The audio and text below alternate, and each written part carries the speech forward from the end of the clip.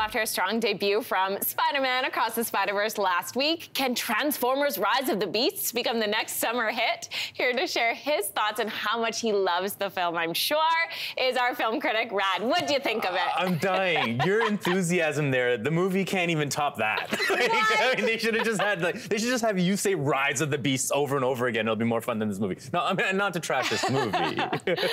Okay, so before I get more thoughts on it, let's watch the trailer. Our kind has stayed hidden on Earth. But darkness has found us again. Prime. This is about the fate of all living things. Unicron is coming.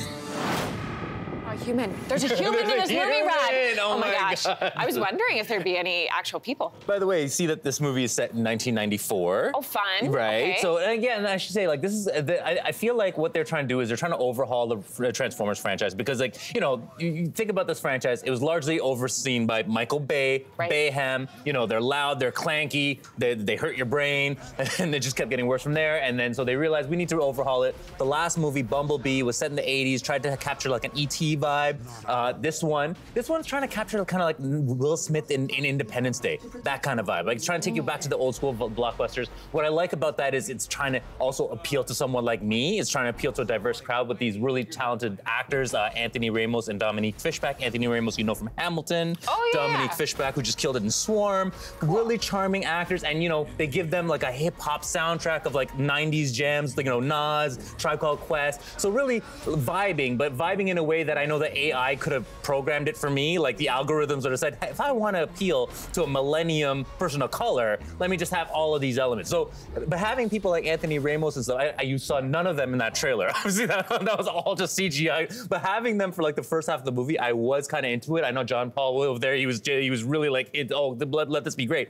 But then the CGI takes over and they clobber each other, and it's Transformers. Yeah, exactly. It becomes a Transformers movie. Okay, so I will say I'm fully invested in this movie, and I really want to see it. So besides me, who else is this for? Well, look, I mean, if you like Transformers movies, this is about as good as it gets. Okay, right. Like I can't, like I think if you like the original Transformers movie, you would have enjoyed this. If you like Pacific Rim, specifically Uprising, the sequel to Pacific Rim, you'll like this movie. The original Pacific Rim's a bit up there. Okay. Okay, switching gears to a bittersweet romantic movie, this one called Past Lives. What is this about? Yeah, so Past Lives, you know, first I should say, like, almost all the critics are saying this is like the best movie of the year so far, right? And I'm not quite there with them yet, because we just had Spider-Verse, like, come on, guys. But, like, no, but it's really exciting to see all of these people loving this rookie film from Canadian director Celine Song, right? And it's basically, she's taking her own immigration story and her own romantic life, making a movie out of it. It's a story about, like, that's based on her being a young child, her, having a childhood best friend, and then leaving Korea to come to Toronto first, and then to New York City as an adult. And so it's about how, like, as the immigration story, how, the lives we leave behind, we sometimes kind of embalm them in this kind of rose-colored hues, our memories of these people and stuff. And so she tells that story through the story of this relationship with how she carries on the memory of her childhood best friend, or they keep in touch as she's moving on, and they finally reunite.